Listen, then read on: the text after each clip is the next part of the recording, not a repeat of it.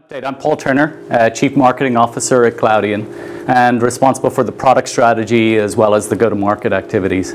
And we're going to give you some pretty interesting updates today. I hope it'll intrigue you. But we've got Gary Ogasawara over on the right-hand side here. Gary leads our engineering team. He's going to give updates on our new smart data capabilities, where we've actually added in the ability to actually understand data, not just store data at petabyte scale, but actually be able to analyze that, be able to search for that data and be able to discover that data. So you're going to get actually a demo of that today, a showcase of it. I hope that'll be quite interesting and appealing to you. We have, of course, got Mike Tso, who's actually going to kick it off for us today. Mike is our CEO of the company, founder of the company, very strong background in the telecoms networking world, and has established Cloudian back in 2011 when we incorporated the company. And then we have Vikram Gupta. Vikram is our lead of product management and really responsible for everything that we go through today in terms of new products and new innovations that we're doing. You'll see our big focus today is what we can do on both smart data and smart operations, because as data scales, you need to have a different approach to how you manage data.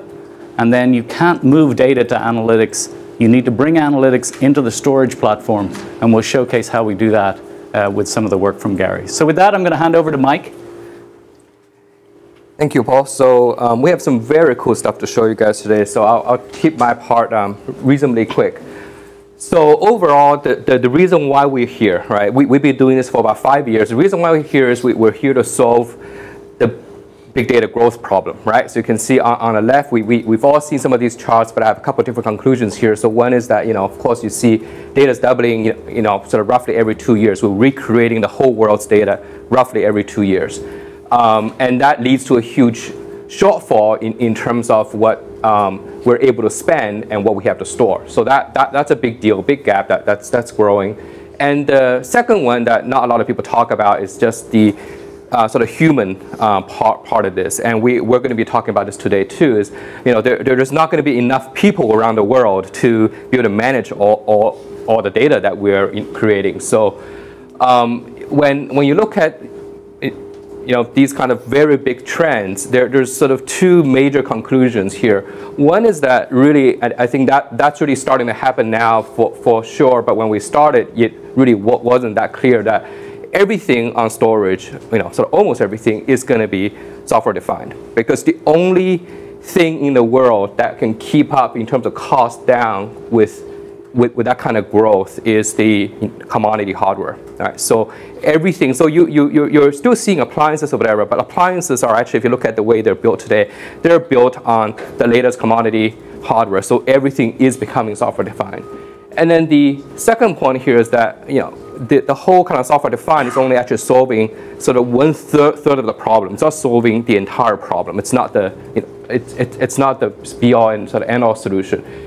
What becomes very, very critical once you bring the cost down is, okay, how do you manage at scale, and then how do you get the real sort of information from the data when you're at scale. So the idea of sort of copying your data from a storage pool into like a big data analytics system and running a Hadoop job on that, we really believe that idea is really dated. So it's going to get harder and harder to copy all the data that we have. It's going to be easier to move the compute tasks to actually analyze the data. It's easier to move these compute tasks onto the data.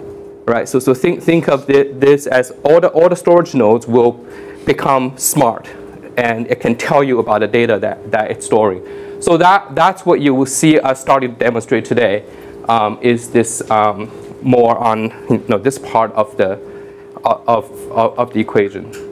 So overall, the company had a real breakout year last year. We grew a lot on the top line, 300%. We won 9 out of 10 deals that we were in a competitive situation in. So that's a really, really key point and really huge kind of differentiator. And we'll explain why we're having such a high winning ratio. We did not lose a single customer. We won 6 awards. We were ranked #1 in PR and also social authority.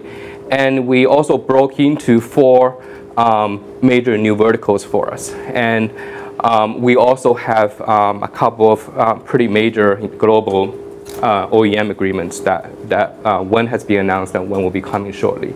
So very, very strong year, continuing to see a lot of momentum. So the question is, why are we winning?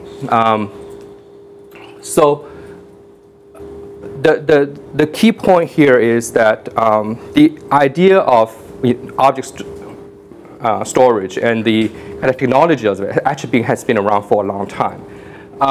But actually, standards matter, right? We haven't had a standard where everybody can write to every object store in the same way, like we can do with files, like we can do with block. We've had lots of vendor-specific, kind of APIs, and to sort of channel Andy Grove a little bit here, standards is what actually is going to drive the number of users, and then a large number of users is going to drive standards. So I was at Intel when Andy was the CEO, and that was that sort of chart is one that we all had kind of burning to our minds, where standards is what's going to drive having more apps, and having more apps going to drive having more users, and if you have more users, then you can have more people developing apps. So it's a spiral that just keeps on going. So it's very key. So in a very simple way, the way to think about this is that people, when they buy a PC, they don't care about how many levels of pipelining does the CPU have, right? I mean, it's very interesting, but it's not why people buy a PC. People care about the fact it can run all of the apps. So the same thing for storage, right? I mean, we spend a lot of our time talking about how do we do replication, how are we doing ratio coding, but in the end, it's really about the apps. So in our space, what has really emerged in the past, I would say 1 to 2 years, is that sort of Amazon has really come along, and just by sheer weight of their success, they have sort of broken the cycle, and they have created a de facto standard for scale-out object storage that has a very deep set of APIs. It's the simple storage service, S3, very deep set of APIs, has a lot of functionality, and most importantly, it's attracted a lot of users, a lot of application developers, and a lot of users, and a lot of objects. So they have gotten the cycle going.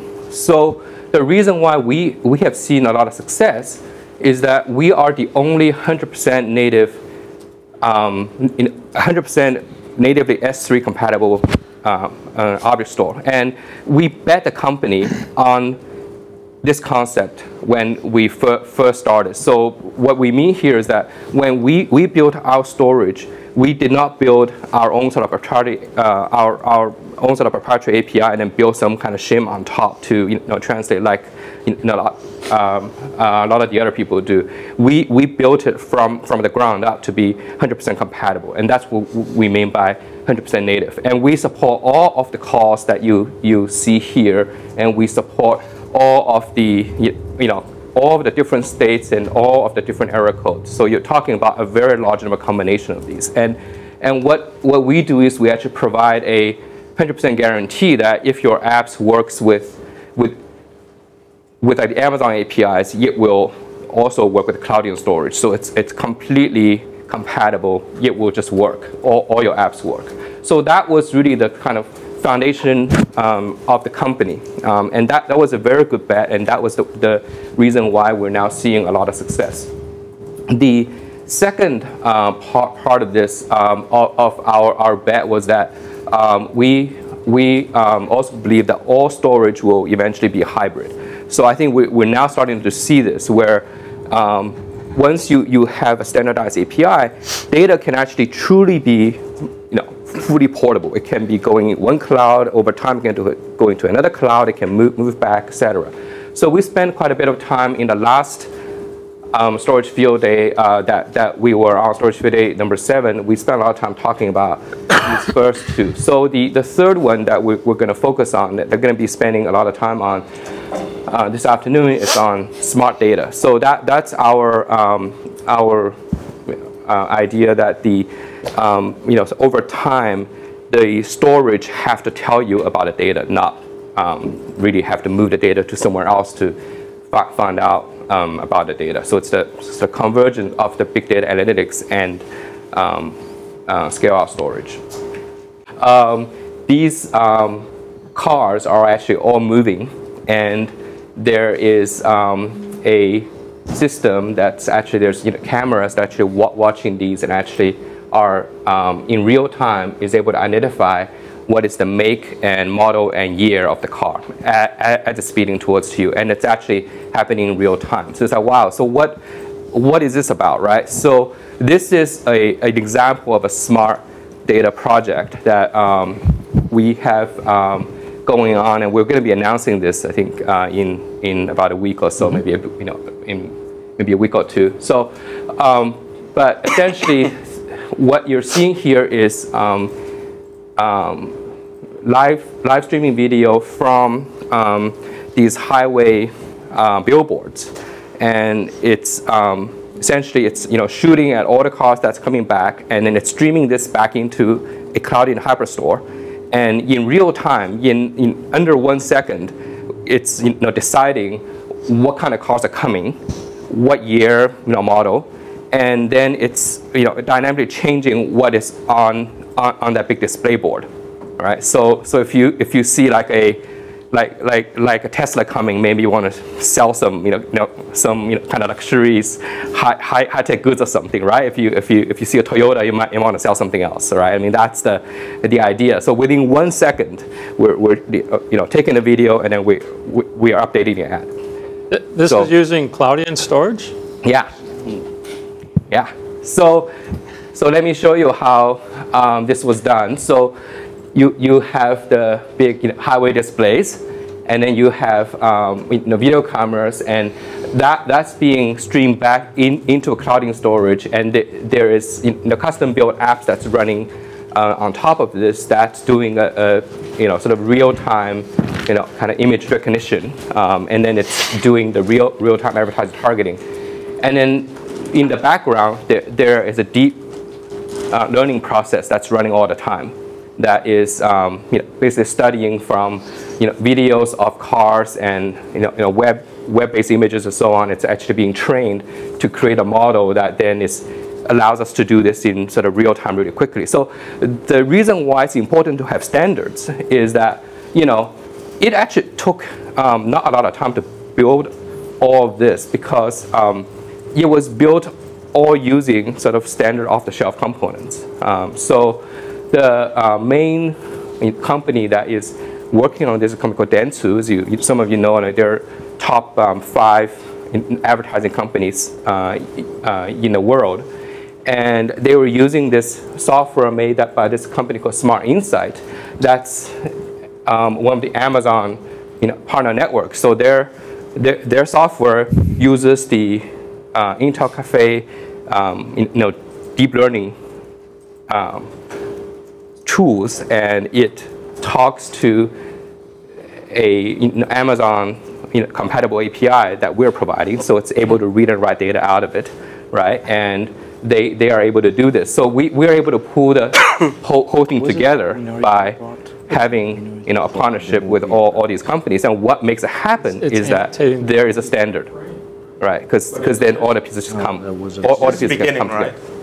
This is just the beginning, right? Yeah, exactly. I mean, this is really just the first one, right? Because if 3 or 4, maybe even 6 or 7 cars are driving by at the same time, you can only show one image. Yeah. So internally, it's making some kind of decision, right? So if this video worked, what you would have seen is that it's actually picking on all the cars, right? As the cars are coming, and in order to show this, the frame rate got actually slow down, because it's actually really doing this in real time. So yeah, it's got to make a determination, what are we doing? So you want to know who's in the car also, and decide on who's driving, who you will show. Yeah, not sure if we can do that yet, but I think that the idea soon that'll come. The idea here is it's when you have a kind of industry base standard API for you to store and to be able to retrieve data, then all these other things can be built on top of that, and these things can be kind of piled on together very quickly. And it's really tying in. I mean, we're the stateful storage engine that sits behind this, but we're tying in then a real-time analytics engine at the front end that's going to read this, ingest it, it does it in memory, does quick processing, all stateful storage is kept in us. And so you see more and more, that's where we see this stuff. And then within our stateful storage, as you'll see from Gary, we're then adding much more in terms of understanding of that data, how we actually extra tag the data and understand it. So later on, you can do big data search and discovery against it. So, so and then I also forgot to mention our partners, Quanta here, that they were in here providing the very large billboards and also all the background computing hardware as well. So going back to that, yeah.